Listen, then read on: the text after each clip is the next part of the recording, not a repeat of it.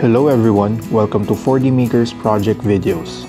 In this video, we will build a 3-day weather forecast feed project using the 4D Systems Gen 4 IOD 32T display module.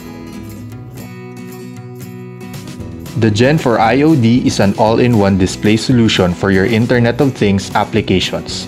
A perfect platform for your IoT projects that requires a graphical interface and solution. The platform is easy to use and Arduino compatible, which makes it perfect for both new and experienced users. This project uses the Wi-Fi capabilities of the Gen 4 IOD to get a comprehensive 3-day weather forecast from API XPU Weather API. Weather forecast is fetched and updated automatically 3 times a day using the network protocol request.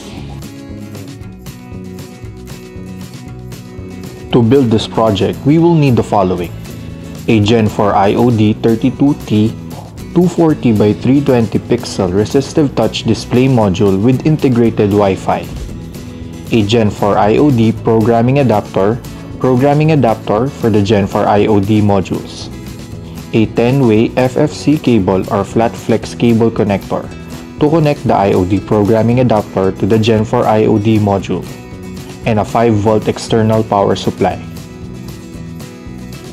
To program the Gen 4 HMI display, we will need a micro USB cable and a micro SD card.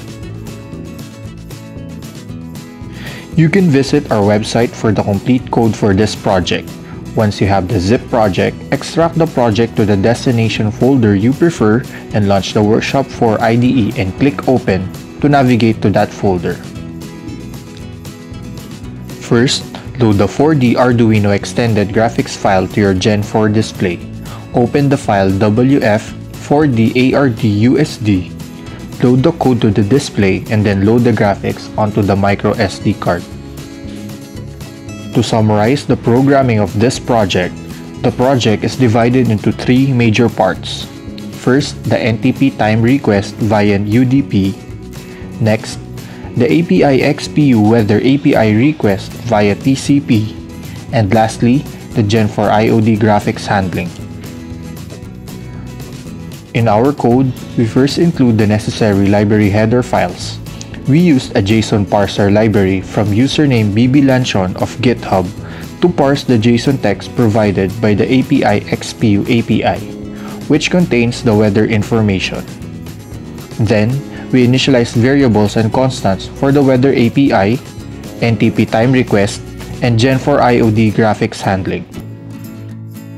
Inside our setup routine, a serial communications port is opened for debugging. Then we connect the Gen 4 IOD to the access point using the SSID and password. After a quick delay, we request and updated the time using the request time function. Then we initialize the Gen 4 IOD. Finally, we request weather forecast data.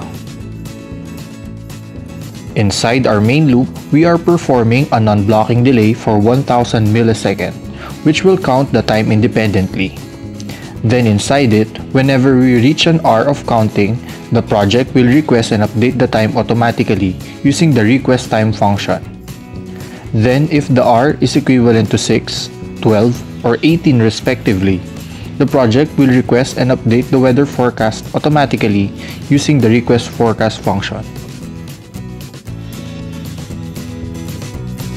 We hope you enjoyed this video. For more videos, please visit our YouTube channel and subscribe.